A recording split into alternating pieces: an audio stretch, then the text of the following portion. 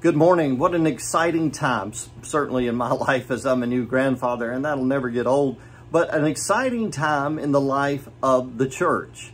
Because this week we move up toward Pentecost, which is the birthday of the church. It happens in Acts chapter 2, and the whole chapter is dedicated to Pentecost. If you just look at the part that's selected today in our readings and disciplines, you'll see 1 through 13. It's much about the confusion when the mighty wind comes in and lives are transformed, and it makes such a difference. But then towards the end, you hear about the Acts 2:42 church, and there's actually churches that try to model themselves after that. They, just as in that first church, 3,000 came to be believers, and they devoted themselves to teaching, fellowship, communion, and prayers.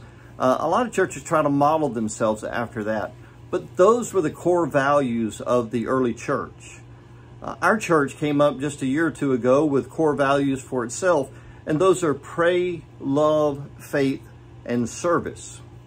Yesterday, I talked about one of those, that core value of prayer, how important prayer is and how essential it is for each of us, and what a difference we could make in the life of our church if each one of us prayed every day.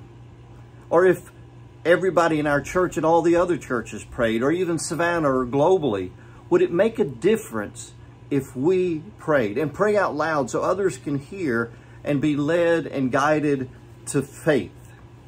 So that's one of our core values. It's what makes us who we are.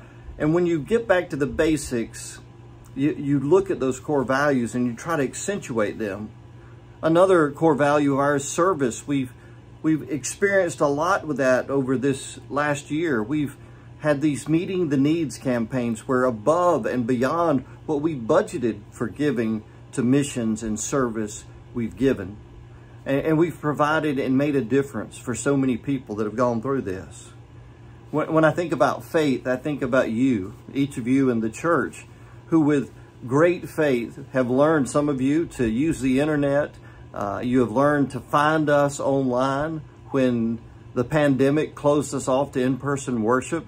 You've come for outdoor times of gathering, and you've grown in your faith, even in the midst of everything around us. Love is the final one, and I think that we can always focus on learning to love one another, making it more about you than about me, more about God than about us. And as we love, one of the things we do is we gather and we fellowship to share our victories and to encourage one another. So this Sunday, as we celebrate the birth of the church, we're going to have a little gathering afterwards, and we're going to just enjoy one another and celebrate the victories of the church and empower ourselves to continue moving forward in prayer, love, faith, and service. God bless you and have a wonderful day.